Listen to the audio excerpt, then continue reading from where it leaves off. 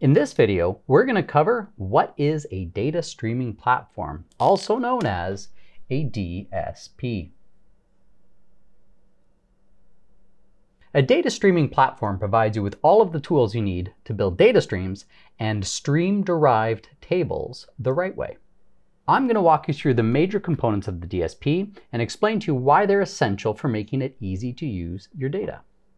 There's a simple three-layer model that I'm going to introduce that helps frame the evolution of raw topics to reusable data streaming building blocks as provided by the DSP. At the base of this model, we have the basic topic as served by Apache Kafka. Kafka topics, as provided by Kafka, form the basis of our DSP. Producers append data to the topics, and consumers read the data and do their own business work from it. Kafka doesn't have any notion of content. It's just bytes in and bytes out. But plain bytes leave a lot of room for error. We need structure and meaning beyond the basic topic. So this brings us to the second layer of our data model here, which is the data stream. A data stream is very similar to a table in a database. There's an explicit schema, there's data quality rules, and there's also access controls. Unlike a basic topic that has no real restrictions, a data stream aims for a higher level of quality and reliability. The schema registry forms the second major component in the DSP. It's a major part of data governance. The first job is to provide explicit schema structures for your events, such as the popular Avro, protobuf, or JSON schema formats. The schema registry allows you to manage your schema evolution, such as setting requirements for forwards and backwards compatibility, and it also includes validation. So you can't write data that doesn't conform to the expected structure, say due to a bug or an error on a developer's part. It also provides data quality rules. While a schema may specify that a field must be a string, for example, a data quality rule can take it a step further and specify additional requirements about that string. For example, it must be exactly 9 characters in length. Or perhaps it must contain an @ symbol in the case of an email address. Schemas, data quality rules, and data validation provides us with the basis of what we call a data contract. And data contracts provide the guarantees between the producers of this data and these consumers to ensure that they have a common understanding of what to create and publish and what that'll look like when they read it and use that data. The best data streams all use data contracts, but we need just a bit more to graduate a data stream to the top level data product. For that, we're going to need a data portal. The data portal forms the third component of our DSP. So let's say you have all sorts of well-formulated data streams.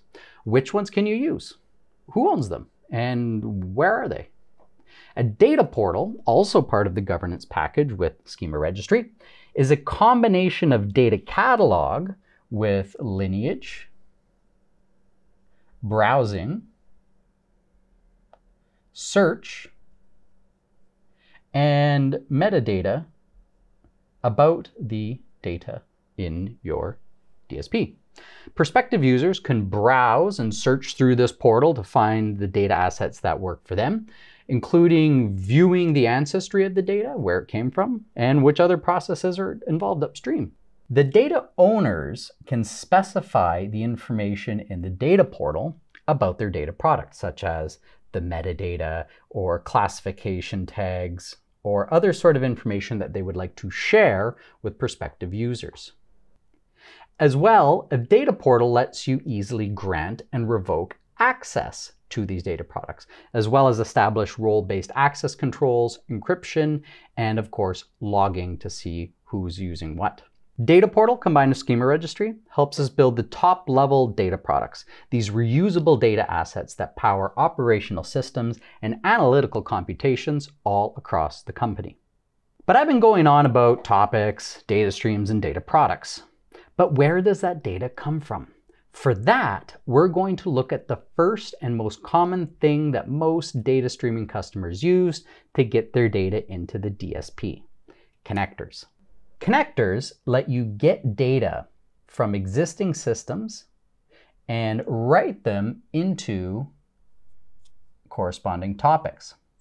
So this could be something like a relational database. This could be something like a file system.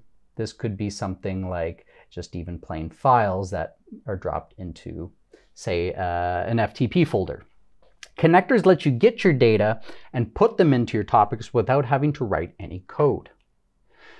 The open source Kafka project provides Kafka Connect. Well, here at Confluent, we take it a step further and provide you with a serverless Connect along with fully managed connectors.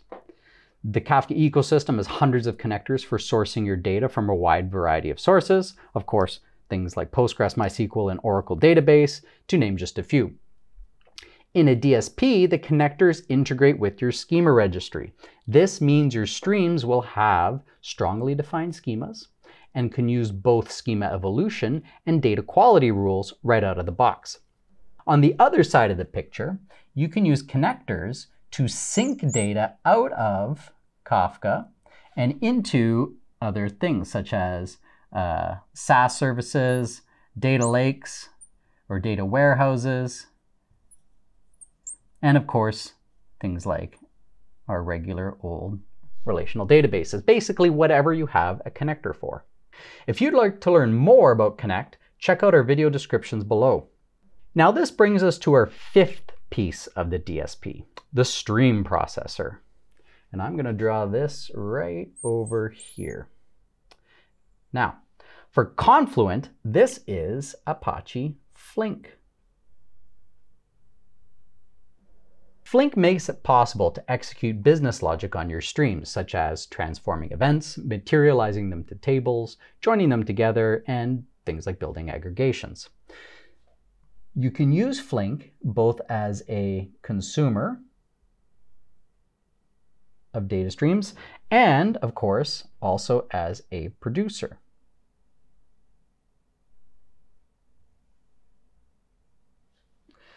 You can choose other Kafka-compatible stream processors, of course, but for a well-functioning DSP, you're going to need to make sure that it can plug into your schema registry and respect the requirements of your data contract. Remember, the whole purpose of a DSP is to make it easy for you and your peers to use your event streams, which is what the governance of Schema Registry and Data Portal achieves. And now for our sixth and final major component, Tableflow. One major historical streaming use case is to pump data into a data lake or data warehouse, as I showed down here earlier. Often written as a big Parquet-backed columnar table. And these columnar tables, these Parquet format columnar tables, are queried with something like BigQuery or Redshift or Presto or Trino. Also things such as Databricks or Snowflake. Confluent's Tableflow provides an alternative to Kafka Connect that we saw down here earlier. Tableflow converts well-formed data streams into append-only Apache Iceberg tables backed by Parquet files. From here, you can then plug in the processing engines of your choice. Snowflake, Trino, Presto, BigQuery, Databricks, and things like DuckDB. This greatly expands and simplifies your access to the data. The result is that you get a choice. You can read your data as a stream via the Kafka API down here, or you can read it as a table via Iceberg using any compatible processing head. If you're interested in learning more about Tableflow and the stream table duality, consider checking out a video I've released called What is a Headless Data Architecture? You'll find the link in the description below. A data streaming platform provides you with a lot of powerful options based on the natural evolution of data streaming over the years. At the very bottom of the streaming pyramid, you have our basic topic: bytes in, bytes out. Adding schemas and data quality promotes these basic topics into well-defined data streams, reducing errors and significantly increasing reusability. And finally, establishing data contracts and introducing a data portal lets you promote selected data streams into reusable data building blocks known as data products. You can let your consumers browse, share, and subscribe to the data that meets their use cases. Connectors play a big role in bootstrapping data into your DSP, as well as connecting legacy systems through its suite of hundreds of connectors. Flink provides a general-purpose stream processing framework with many powerful options for transformations and aggregations, as well as driving business logic. And finally, Tableflow, which easily converts streams into Iceberg tables such that you can query it with the processing engines of your choice. That's it for today. If you like this video, I urge you to like and subscribe to our channel. I'll be releasing more Lightboard videos in the future, so I hope you'll stay tuned for more on event-driven architectures, streams, tables, and how to build a healthy data ecosystem.